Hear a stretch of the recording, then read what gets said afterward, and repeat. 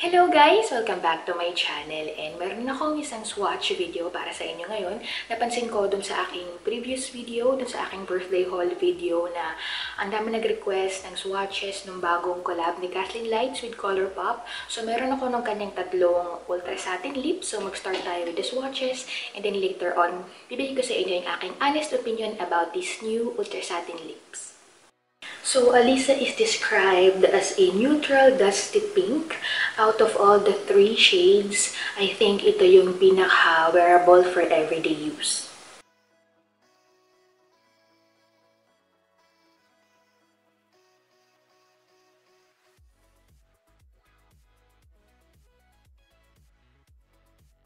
Next naman is November, and this is described as a mid-tone warm peachy pink.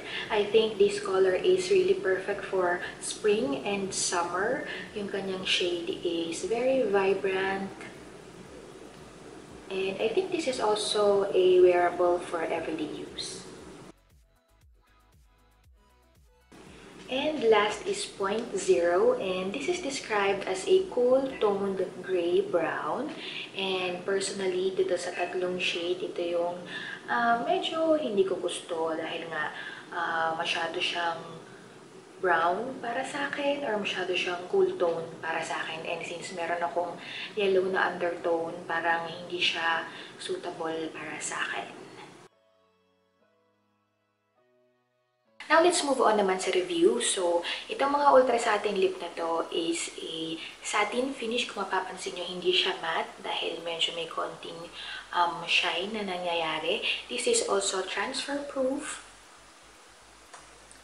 So, ayan siya. Nagta-transfer siya. So, every time na kumakain kayo, every time na umiinom kayo, magta-transfer siya dun sa straw and dun sa baso na iniinuman nyo. So, ito yung type ng mga liquid lipstick na kailangan nyo mag-reapply all throughout the day kung gusto nyo na gamitin siya the whole day. About this ultra satin lip is napaka-komportable niya sa lips. So, kung hindi kayo mahilig dun sa mga super duper matte na liquid lipstick, itry nyo yung ultra satin lip ng ColourPop. And when it comes to the price range, sobrang mura ng mga to, $6 lang, and ang dami yung pagpipilian na ship. Pala, ang ColourPop is nag-ship na sila internationally. So, dun sa mga nanonood na tiga Pilipinas or tiga Japan or kung saan man kayo, pwede na kayo mag-order sa website nila. Hindi ko na alam kung magkano yung shipping fee. So, kung meron kayong request, comment down below. Thank you for watching guys, and I'll see you in my next video.